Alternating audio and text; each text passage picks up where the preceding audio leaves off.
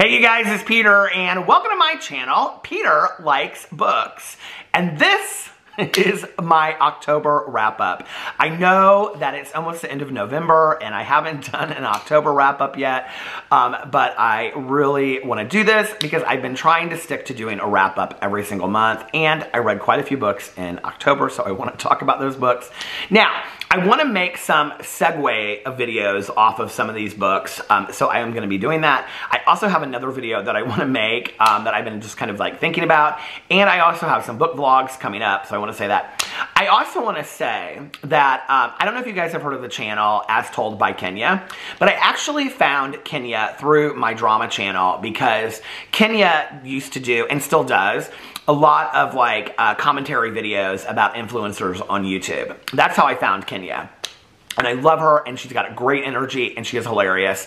And just, I would say that our passion for talking about commentary about anything is very similar. So, Kenya had started doing book reviews, I think it was like 6 months ago or a year ago or something like that, and I would watch them from time to time. And I had kind of forgotten about them. And so, I went to her channel late last night. I talked about this on my drama channel today too. I went to her channel late last night and I was like looking through her videos, and she's doing a lot more like bookish videos. I don't know if she considers herself booktube or not, but she's been doing a lot more bookish videos. And she did this review. It was like her September wrap up in October, which was hilarious because it was like the end of October, which was funny, right? It was very similar to what I'm doing right now. And she goes in and lets this book have it, you guys. And her reviews of these books, I mean, I was like almost bawling, crying, howling in the car. They are so hilarious. And like, she can't remember the characters' names, but like she remembers all this about them. So if you guys are looking for somebody that is new and very passionate talking about books, but you know, not the old, very subtle, like, I really liked this book, I gave it 3.5 stars, but kind of like in the camera, like, oh. She's so fantastic, you guys. So go check out As Told by Kenya. I absolutely adore her. And her book videos are like, they are some of the best I've ever seen. I actually am kind of surprised that they don't get as many views. I thought, I looked, and I think they get like 9,000 or 10,000 views, which is good, right? But I was like, I thought they would get like 100,000 views. I mean, they're phenomenal book reviews. They are so good, you guys. So if I remember, I'll put her in the comment section below, or the description box below, so you guys can go check her out. If not, it's As Told by Kenya. All right, so let's get into the books that I have read, or that I read in the month of October. I have to say, my goal for 2021 was 102 books. Last year, my goal was 100, and I think it was like right at the end of the year that I finished at 100 books. My goal this year is 102 books, and I'm currently on my 100th book. So I will be making it to 102 books this year, probably before the end of the month, easily. And I have already read this month's book for a true crime book club, which is called A Dark Room in Glitterball City. I don't want to say a whole lot about that. I've talked quite a bit on my vlog, but we're going to do the live stream coming soon. And then this week, I think I'm going to, after Thanksgiving, I'm going to read the book for Peter's book club, which is Apples Never Fall by Liane Moriarty. So I'm going to read that by the end of the month as well. So, because I have decided going into December that in the month of December, I'm going to read all Christmas or cozy Christmas books or cozy Christmas mysteries. So for the month of October, though, I read 15 books. And I am very proud of myself. All right, so let's get into this. The first book that I read was Real Murders by Charlaine Harris. She is famous for the Sookie Stackhouse novels. And this was the Aurora Tea Garden book #1. And I believe that, I need to clean off my glasses a little bit. I feel like my dad now. I believe the Aurora Tea Garden books were made into like a Hallmark TV series or something like that. I don't know. If you guys know more about that, put it in the comment section below. And I would also like to know like how many of the books were made into part of the series, because I really enjoyed the series, or this first book. I do not want to continue to, I don't want to start the series, the TV series, if a lot of it is based on further books down the road, if that makes sense. I am still continuing my, I have like a whole list of like mystery and cozy mystery series, like that list that I'm keeping, that I'm reading. I think I'm up to like 34 or 35 series that I'm reading now, which is so funny when I look back like 3 years ago and I was like, I don't like to read series. I only like to read standalones. And now like I'm obsessed with reading series, you know, of books. Okay, so the Aurora Tea Garden book, I only gave it 3 stars. That's funny because in retrospect, like I really liked it. I've been trying to write reviews. I guess I did not write a review on that one. A little like reviews to remind me of what I think. So, I did, but then I went on and I read the Aurora Tea Garden book number 2, which is called A Bone to Pick, and I actually gave it 4 stars. And I did enjoy that. And I remember what it's about now. And the second one is, well, I don't really want to tell you, but the second one is more about she, like, after this, like, she moves into this house and she inherits all this stuff. So anyway, it's kind of like that. So anyway, I'm excited to continue to read that series. I do enjoy that series. Here's the thing. Like, I decided to change my rating system. I think this was like 6 months ago. I saw somebody do this on Goodreads and I really liked it. 1 was poor. 2 was okay, 3 was good, 4 was great, and 5 was like amazing. Like changed your like whole outlook on things. Or that you really just were so into the read that you couldn't put it down, right? So that's how I've been judging books. So a 3-star to me is not bad. It just means the book was good. It just wasn't, you know. So 4-star for a cozy mystery. Like if I give a cozy mystery 4 stars, when most cozies are just pretty average, you know, like they're not like earth-shattering or anything. Like that's a big deal for me. So I remember the second book. I don't remember the first book as well though, which is interesting. Okay, so I do know that she quit her job in the second book. Then I read The House of Gucci, sensational story of murder, madness, glamour, and whatever that they're basing the movie on. I'm seeing the movie this upcoming Wednesday. It's by Sarah Gay Forden. They reprinted this book because I saw it actually at Meyer last night, was it? I gave this book 5 stars. And I have to tell you, and we did a whole live stream already on this. When I, haven't we, did we do the live stream on this already? Or does October, no, we haven't done, is this the one that we haven't done the live stream on yet? No, this was the September book that I read in October, and then we did a live stream for it. When I started this, I was like, first of all, it was so long that I was like, oh my God, this is going to be so hard to get through. But just finding out all of the information about just the fashion houses and the history of Gucci and all that stuff. It was so interesting to me, you guys. It was so much more than I thought it would be. And I mean, it was like an epic tale of this family's like rise and fall. Like it was so, so interesting. It really read like this epic, you know, through the ages piece. Because it starts with the grandfather who starts the House of Gucci, and it goes all the way through to basically when they sell the business. So it's very, very interesting. I gave it 5 stars. It was fantastically researched and written. Then my next book was Grilled for Murder, and it was Country Store Mysteries #2 by Maddie Day. I love this series because it takes place in Indiana. It takes place in southern Indiana by Bloomington, which is where Indiana University takes place. And she owns this little restaurant, Country Day store, where she sells like cooking antiques and things like that. And you know, there's always like a mystery. The only thing is that I think the main character, like I like the narrator now, but like the narrator on the Audible at first, like I struggled with. But here's the deal, is that the character is supposed to be like 28, and I feel like just like how she dresses in the book and like her like fun activities that she does and kind of just, I don't know, like I feel like the author has aged her up. Like she doesn't seem like 28 to me. She seems like 48 to me. In all honesty, it doesn't bother me because I really enjoy like the mystery and the people in the town and stuff like that. And it's actually one of the cozy mystery series that's a little scary to me. But I have to just say that like the character, there would have been nothing wrong with making her 48. So I don't know why, if like that's in the author's wheelhouse, so to say. They were saying that on RuPaul's Drag Race the other night. But like if that's her like knowledge area, like I don't know why she wouldn't have written a character that was closer to that. Because when you're reading it and you don't know her age, it seems like she's that age. And so then when you're reading it and she's like 28 and I don't know, it's kind of off-putting a little bit. But I gave it 4 stars. I really enjoyed it. Then the next book that I read was one of my highest anticipated books of 2021, and that was Aristotle and Dante Dive into the Waters of the World. It was a sequel to Aristotle and Dante Discovers the Secrets of the Universe. It picks up exactly where the first one ended.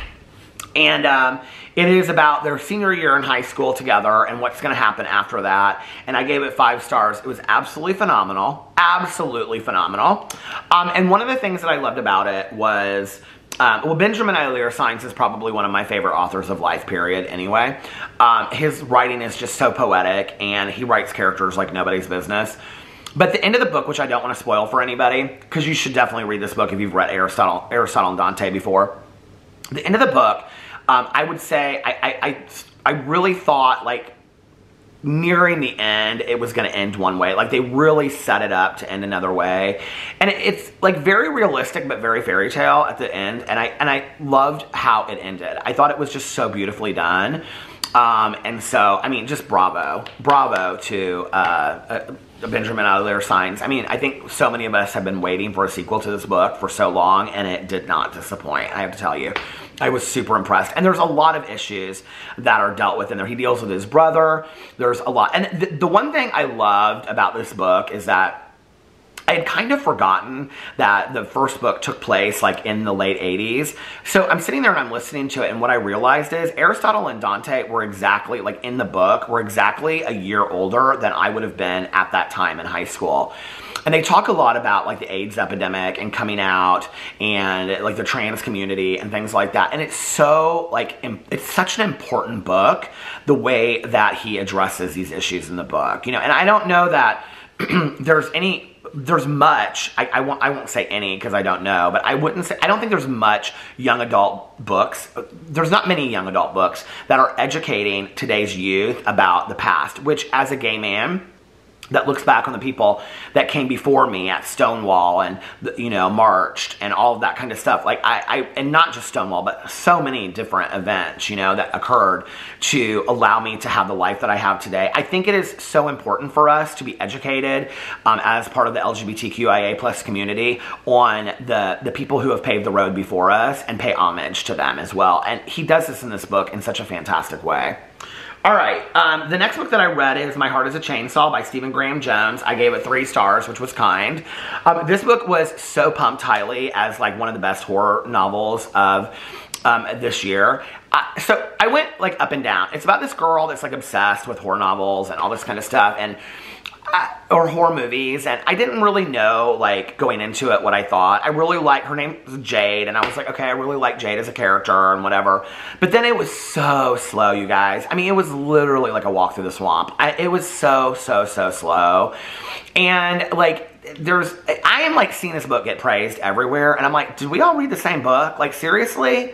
Like, it wasn't scary, okay? It just really wasn't scary at all. And then, this is the thing that I hate about books and mysteries and thrillers, okay?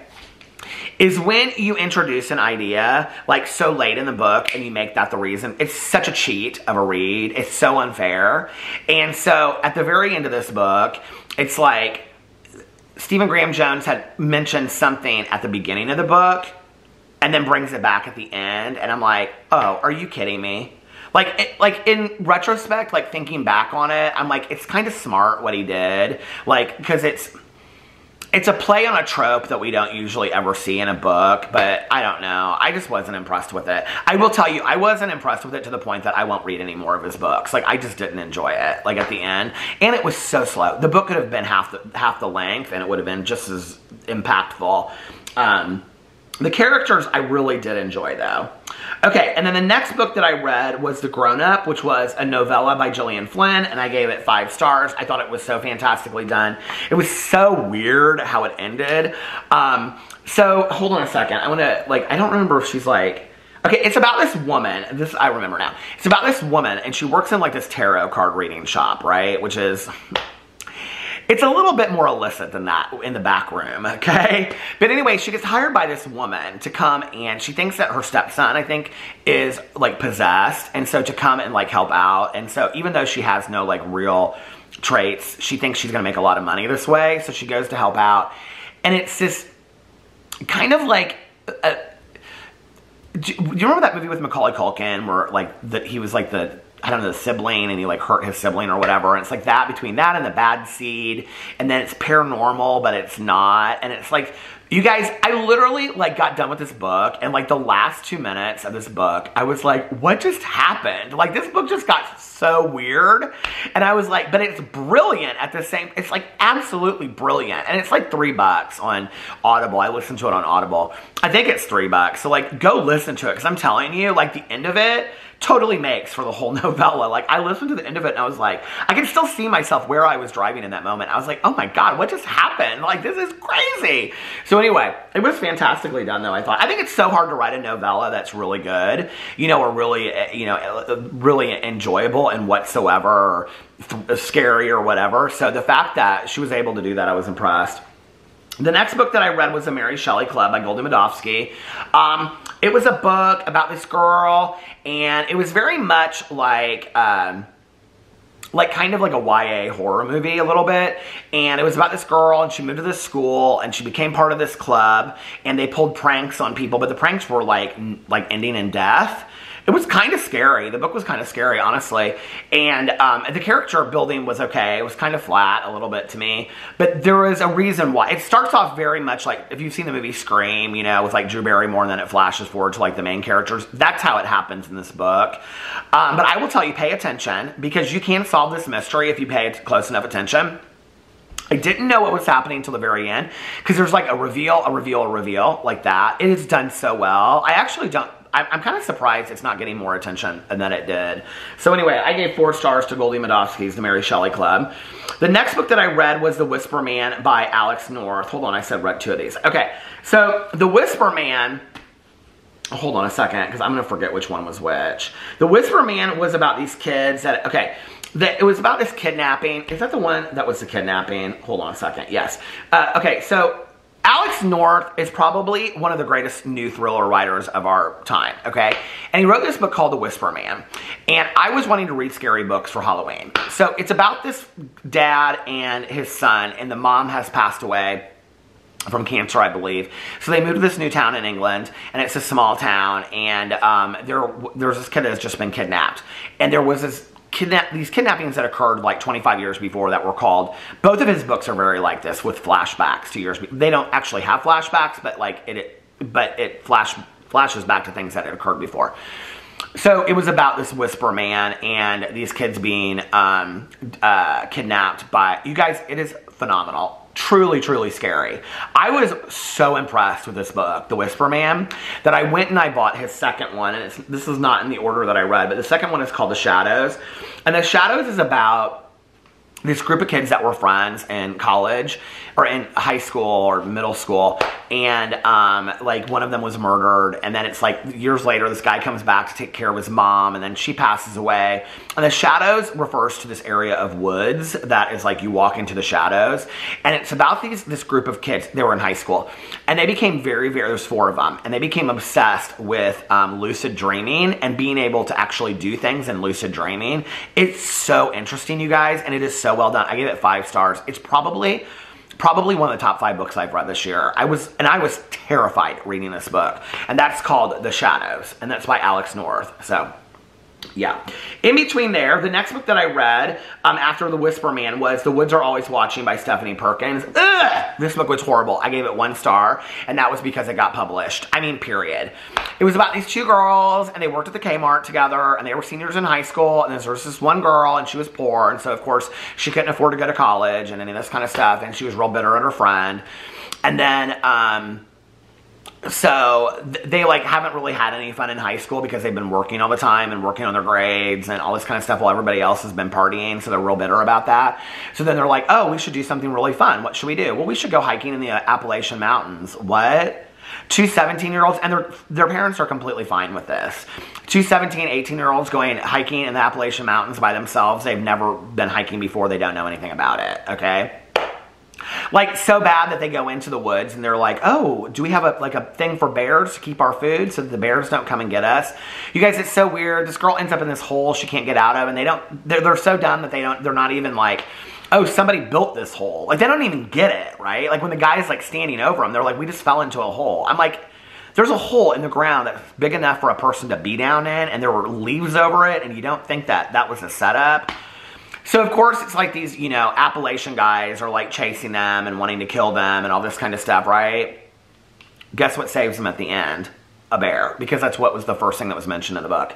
This book was so bad. And this was on the heels of me just watching that, Alex and I watched the Stephanie Perkins. And I like Stephanie Perkins. I liked the 2 anthologies that she put out. I liked the 2 short stories that she wrote in those anthologies. I like Stephanie Perkins.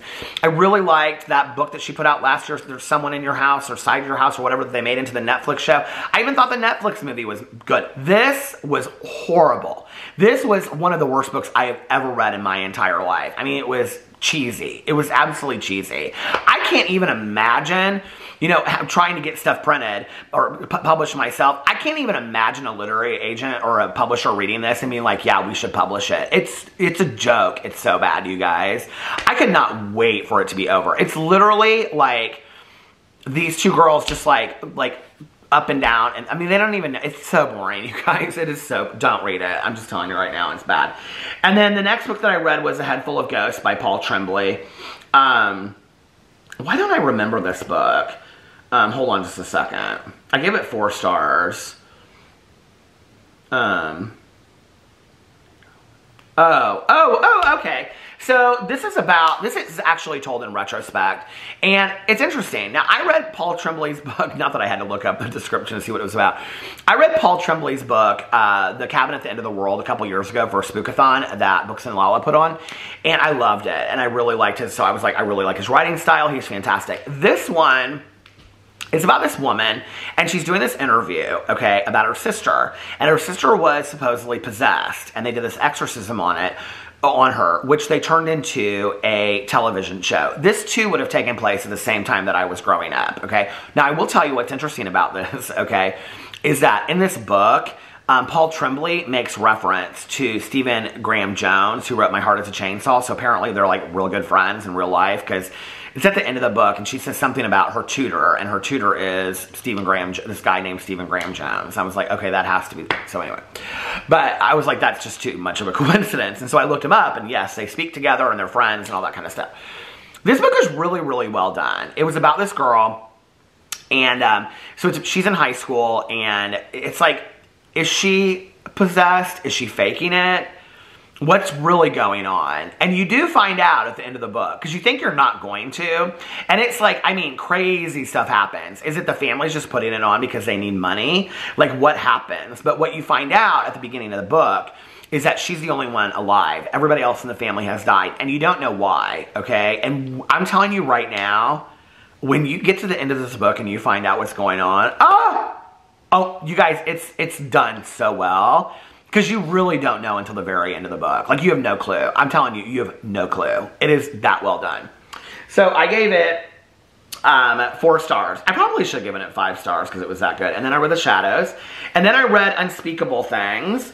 I put love a story and character development and the pop culture references, but it never really caught fire. Yeah, this is about this girl. And, hold on a second. Why am I not remembering some of these books?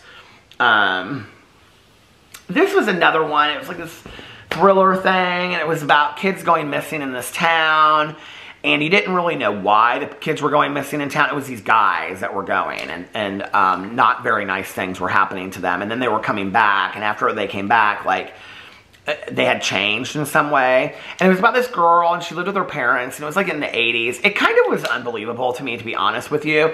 Like, her dad and her mom were so weird that she, like, I'm like getting this book, and I'm also getting the other book kind of mixed up. Head Full of Ghosts. No. But anyway, they're kind of similar in a bit. There's a lot of pop culture references and Unspeakable Things. But here's the thing. Her mom and dad, who, like, mom was like a teacher and dad was like did this metal art stuff. They, like, had these parties that were like drinking, drugs, wild sex, and like swinging and all this kind of stuff that like people in town came to, and they were infamous for these parties. But then like a lot of the town looked down on the whole family for these parties, and and then it's like she finds out more about her sister, and it's just you guys, you know, I don't even remember how this book ends. Isn't that so crazy? It actually was not a long book. Yeah, I don't even remember how that book ends, but here it is. Here are some of the reviews on it. How is it I don't remember how this book ends? Probably because it really wasn't that great. And I ended up giving it 3 stars, whatever. The Midnight Man by Carolyn Mitchell. Okay, I gave that, God, why am I not remembering some of these books tonight? I ended up giving this 5 stars. I said, oh my God, one of the best mystery thrillers I've read this year, a must read. 5 stars, I don't even remember it. Okay, I feel like this is about a detective. Okay, yeah, so this is about this woman detective. And now I feel like as told by Kenya when she can't remember the names of the characters. It's about this woman. And she has been like off the force as a detective for like a year, and she doesn't really know why, or you don't really know why at the beginning of the book. You find out, right? And it's something that, it's pretty dark. And so anyway, there's this like, this one takes place in England too. There's like this castle out in the middle of nowhere that like this dad supposedly killed his entire family, his kids and everybody, right? Okay, so kids go out there, they scratch on the door or something like that, they light a candle, and then the mystery man is supposed to come out and whatever. So when the book starts, there's 4 girls that go out there and only 3 of them come back, or 5 girls that go out there and only 4 of them come back. And so this is the thriller mystery, right? You guys, it is so well done. The character development is unbelievable. There's a police chief that I absolutely fell in love with in the book. It is so good, you guys, and I really hope it turns into a series because it was really, really good. And the main character is like, you see her grow in strength over time. Like, she's petrified to go back to her job, and then she goes back and she becomes like, she's like an assault. It is such an empowering book, like, and it's such a great thriller too, and it's called The Midnight Man. And it is by Carolyn Mitchell. So that was 5 stars that I gave it. Okay, and then the last book that I read in October was Hocus Pocus and the new sequel, which I gave 3 stars to. The first half of it, which was the original Hocus Pocus, the movie, was just basically the exact movie, like, turned into a book. It was really well translated if you want to read the movie as a book. Like, even the intonation of the characters was exactly like the movie. So if you want to read the movie, there you go. The second half of it is 25 years later, and Allison and, I can't even remember his name, Jake, I think, they have had a daughter, and she's in high school in the same town. They live in the same town. And so her and this guy, her and this friend, they go to the Sanderson. It's the same story 25 years later, okay? I will say there's a lot of diversity in the sequel, which I liked. I thought that was fantastic. And then on top of that, you know, like the first one, there's like a cat, and this one, there's a dog. I mean, it's very similar, you guys. It's cute. It was a cute read. I would have loved reading it when I was like in middle school. I would have loved reading it had I never seen Hocus Pocus before too. So if you've never seen Hocus Pocus, read the book, then watch the movie. It would be delightful for you. If you literally have never seen Hocus Pocus, read the book, read the sequel, and then watch the movie, because you would enjoy it. You really would. But it's such a Halloween book, you know. But I'm glad that I read it. It's been over there on my bookshelf forever, and I wanted to read it. I think it was on my list for Spookathon years ago, and I never read it. So now that Spookathon is no more, I was like, I'm going to read it. And that was the last book that I read in October. So that is it. So 15 books that I read for the month of October. And I don't know how many books I've read in November so far. 1, 2, 3, 4, 5, 6, 7, 8. I'm on my 9th book for November so far. So anyway, how's your reading going? Let me know. I'm in the comment section below. If you have any really, really great Christmas books for me to read for the month of December, please put it in the comment section below. I love you guys, and I'll see you real soon. Bye.